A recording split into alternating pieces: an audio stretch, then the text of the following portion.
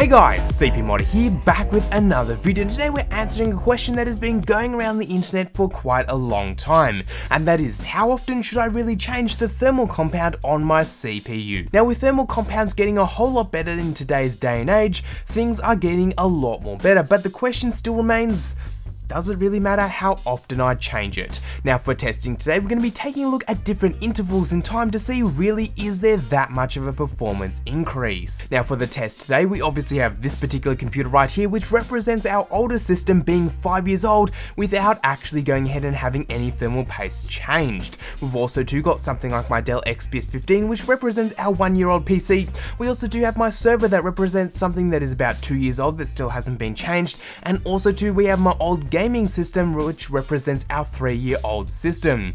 Each one of these systems have not been opened up for the certain amount of space, so the XPS 15 hasn't had anything replaced for about 1 year, and this guy hasn't been touched for about 5. So we're going to be running Prime 95 to heat up our CPUs to get our baseline temps, change it out, see what we get, and see whether there is really a performance increase. Now, before we do go ahead and get started, all the coolers and heat sinks on the computers will be blown out with compressed air so that testing is the same across from it. Because a lot of the time when you do go ahead and remove the cooler to change your thermal paste, at the same time you go ahead and give your computer a bit of a clean out, which may result in better temperatures, not necessarily because of better thermal paste, but mainly because you've just given the computer a clean out. So all the systems have been cleaned out before we go ahead and get started.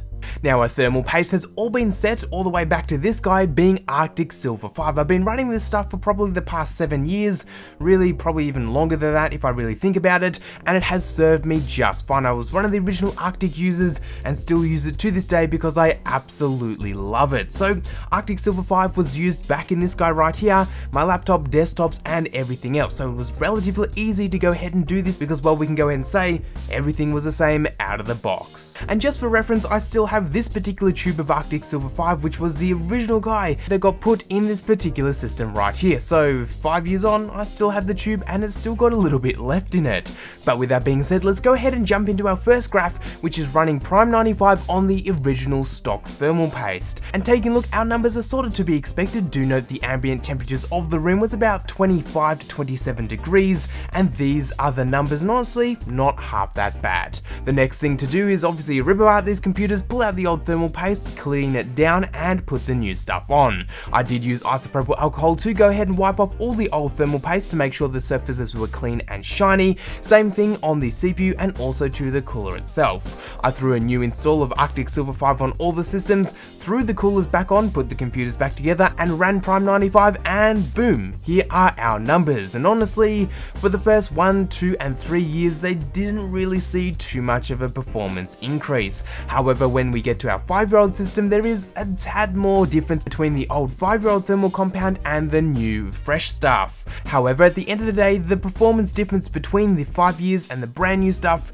is really minor in my particular case. Now, do keep in mind that some thermal paste and some installs will vary depending on systems, and it also depends on how you originally installed the thermal paste as to what kind of performance you'll be getting. Honestly, I wasn't really too surprised, as at the end of the day, thermal paste in the past 5 years have definitely come a long way from where they were, with things like Arctic Silver 5 being just as fresh when I took it out after 5 years as when I first put it in. There was no drying, there was no cracking or crumbling, everything was still a paste type of consistency. Do keep in mind though, if you are using a lot cheaper materials and the stuff that you can find on eBay, you probably want to be changing it every 2 to 3 years. However, changing it every year probably isn't necessary. So TLDR, basically change your thermal paste every 5 or so years, or just don't really worry, as usually you'll be upgrading the system before you even need to worry about that. Also too, buy a decent cooler and keep it clean. A lot of the time the coolers are going to perform way better by actually just blowing them out with some compressed air than actually changing your thermal compound, because there's going to be no dust on them. So do keep everything clean and you should be just fine. As for how often you should change it, I'll probably say the 5 years is a good time to change it, or just whenever you do a PC upgrade is the best time to go ahead and change your thermal paste. And that's about it for this video. Quick little look into thermal paste and how often you should change it, and honestly, How often? Probably not that often. Guys, thanks for watching, and do let me know down in the comment section whether you were expecting these types of results or were you expecting a bigger change. You can also too find Arctic Silver 5 and the cleaning solution or some isopropyl alcohol all linked down in the comments section, actually rather the description box, if you want to go ahead and update your thermal paste. Otherwise guys, thanks for watching and I'll see you all in the next one.